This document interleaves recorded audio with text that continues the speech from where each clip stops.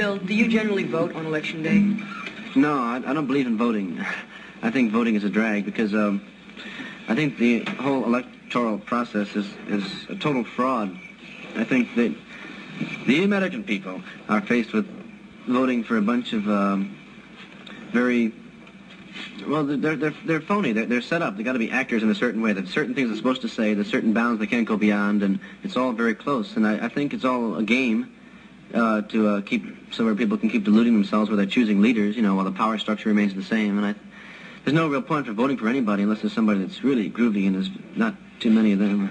I wouldn't be against voting if there was something to vote for. Like if there was a leeway, if there was candidates with different, really different views, basic different views, and they were all given equal airtime, and they didn't have to have $1 million before they started, it might be worth voting for somebody, because then somebody would say, hey, vote for me, and